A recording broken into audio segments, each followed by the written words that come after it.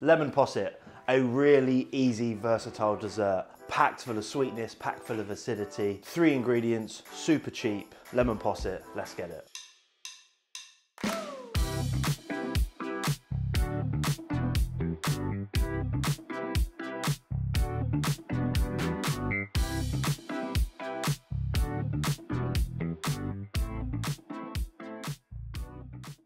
Now, lemon posset, as the name suggests, obviously starts with lemons.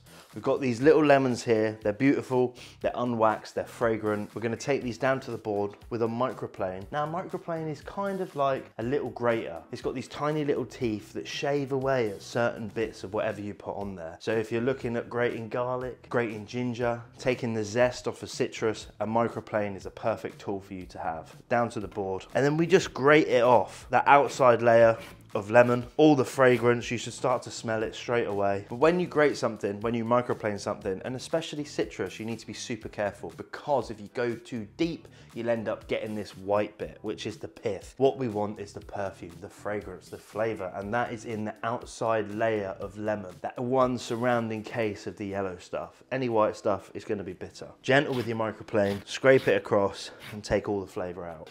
Collect all that zest and stick it straight in the bowl. Now, juicing lemons. There's one vital thing you need to do before you juice your lemons, and that's roll them. Why? So we disrupt the integral makeup of the lemon on the inside and extract the maximum amount of juice. So now simply in half and then squeeze out and extract all of that juice. Now we've got cream and we've got sugar.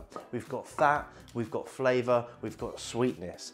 It's the building blocks of all good desserts. So very simply, get yourself 600 milliliters, 600 grams of double cream into a pan. We take 150 grams of sugar, about 23% sweetness, a really nice sweet dessert to off balance and offset the acidity from that lemon juice, into the pan. That goes on to heat. Now when you put any sort of dairy, milk, cream, it could even be sour cream, ricotta, whatever it is, into a pan and heating it up. Agitate the cream the whole time it's warming up until you get to the stage where it looks like it's simmering. You can do this on a medium heat, but you'll be able to feel the slight rumble in your spatula as you drag it across the base of the pan. Now there's no gelatin in this dessert because we want it to set from the fat of the cream reacting with the acidity of the lemon juice. So it's starting to bubble now, turned it right down. You can just see the tinge of yellow starting to come out of the cream. A slight shine on the surface of that boil, and that's the moisture escaping through the steam and the fat content concentrating in that cream,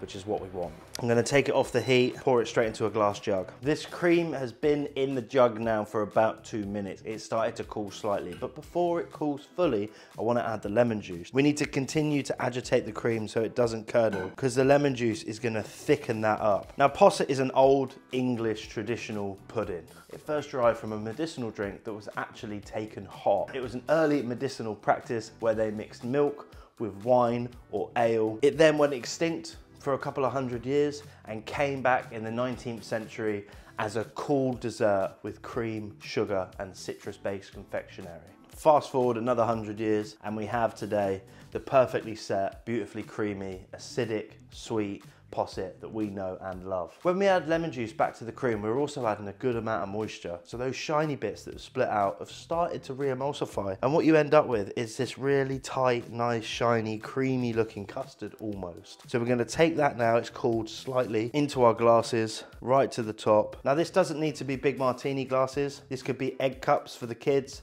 This could be mugs, this could be the bottom of a bowl with berries and summer fruits on top. Take this dessert wherever you want. I'm gonna take my finger now, just while it's still hot, pop any bubbles on the surface, just to help a nice flat setting of the top of the posset.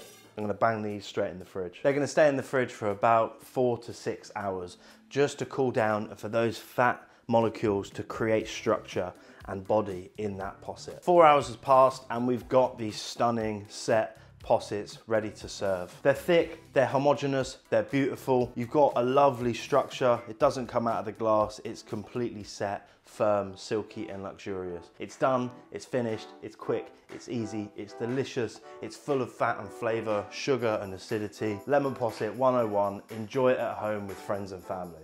Ah, thank you.